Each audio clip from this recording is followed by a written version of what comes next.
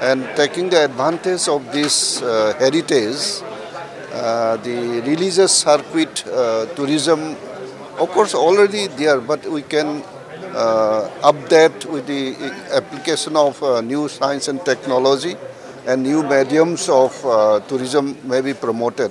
And that's why after the pandemic, the COVID effect, the Shiksha or Anusandhan in DIM University is organizing such a very pertinent the seminar at the international level, and that will give a good result.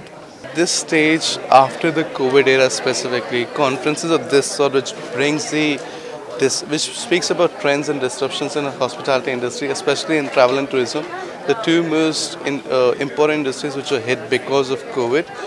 We need to revamp everything. We cannot just work and operate in the traditional manner anymore. There's a lot of changes happen in terms of tech. There's a lot of changes happen how our consumers behave.